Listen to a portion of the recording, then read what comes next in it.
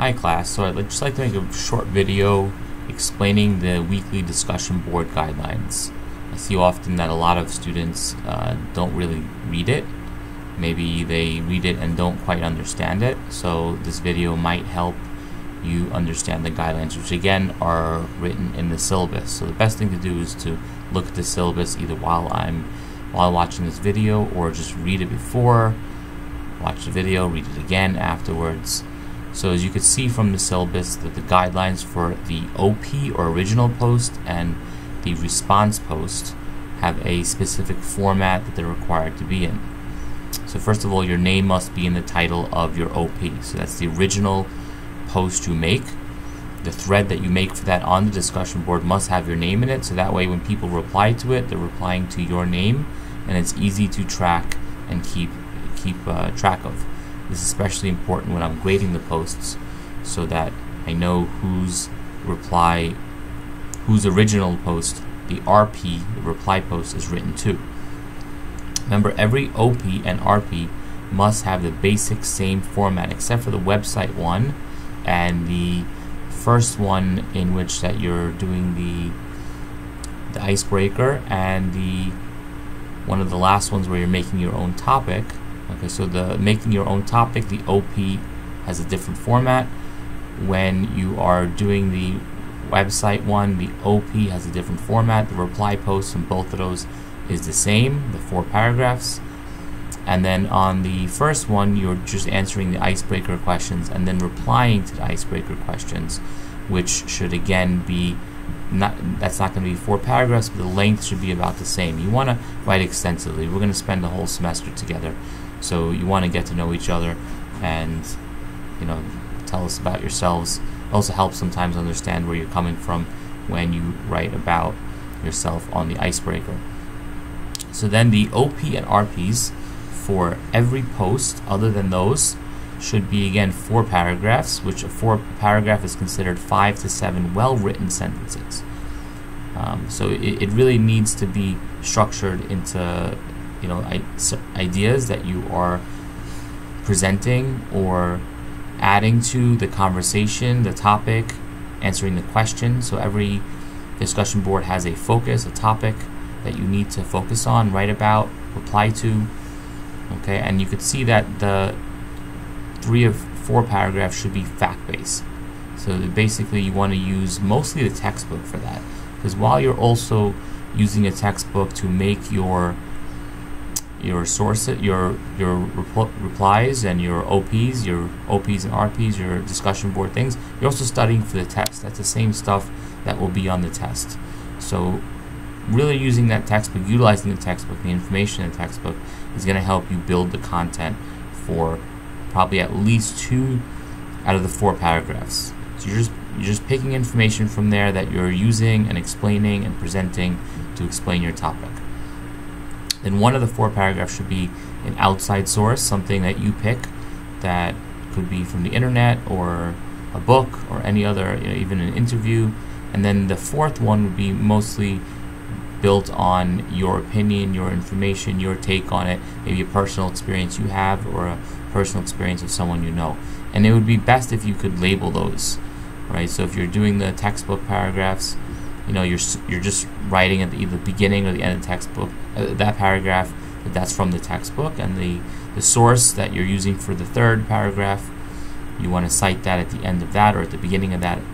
And then, you know, the opinion one, it could be easy to understand that you're labeling that opinion, so that way whether it's me reading it or another student reading it and replying to it, they understand where each section is coming from. Alright, so like I said, reading the PowerPoints, posts, lectures, discussions, and the textbook will help you with the content. So again, recommended to read the topic and even watch the video on that topic or the audio on that topic before you do the post, before you do the discussion board. That will help you with the content. Okay, so when you're doing a reply post, your goal is to not repeat anything the other person said, and make sure you add new information to those posts. Okay, it should not to that topic. So whatever thread you're replying to, you want to make sure it's not the same thing. You're not just saying the same thing. Sometimes people just reiterate the same thing and they say, I agree with this, I agree with that, and I agree with this, and they're just really saying the same thing as the other person. Unless you're saying, I agree with that, and then presenting new information to further support that, not just repeating that, oh yeah, I agree that 50% of this is this. Okay, that's not really helping. They're not really debate topics, even though you can debate the topic a little bit. It's more just a discussion where you're presenting and exchanging information to help each other understand the topic. Again, some of them have some kind of different opinions that you're presenting, so it's a discussion on trying to understand the topic better. And again, most of these topics, if not all, I mean almost all of them are, unless you kind of pick a opinion way of explaining it that's not test related, most of the topics are based on test questions that will be on the tests in this class. So it's going to help you prepare for that. So the sources of evidence, one is the textbook, and the other one is the one other source that you're going to use. And I do not recommend you post way ahead for future weeks, because you should really need to read the books and PowerPoint, and hopefully listen to the videos and audios to help you with each chapter. So unless you're doing that, you should not be posting ahead. And you want to really get grades and feedback from at least a couple posts before you do that.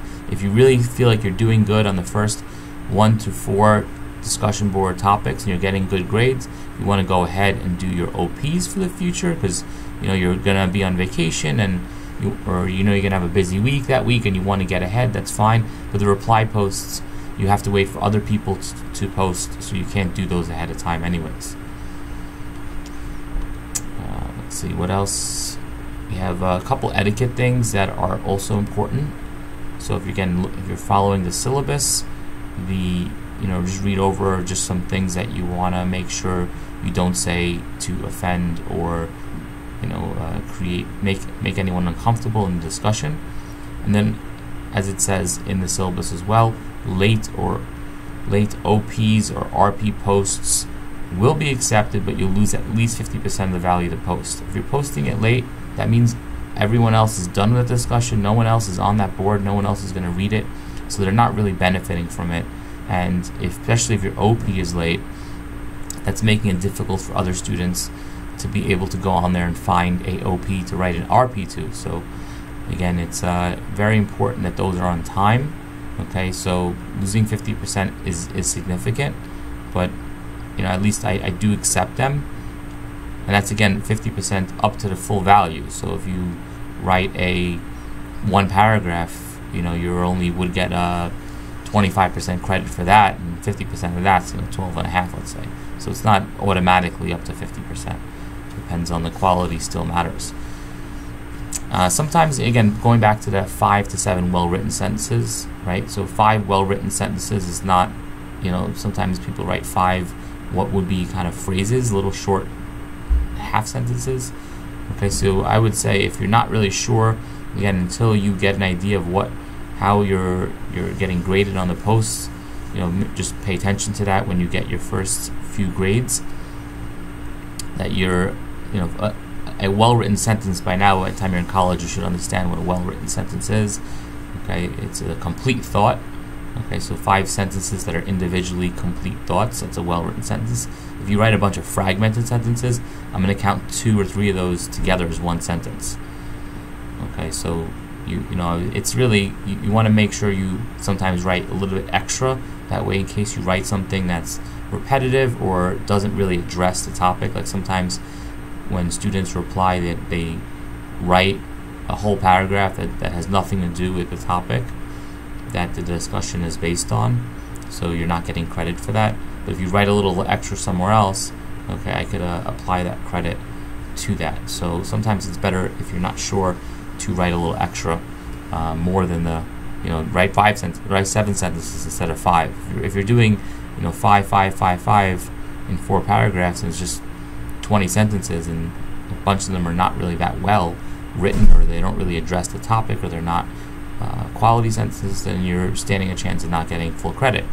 But if you write 7 for each, and 1 or 2 of them in each paragraph are not so great, well, that way at least you're not losing anything because you've written the minimum 5 cents per paragraph requirements.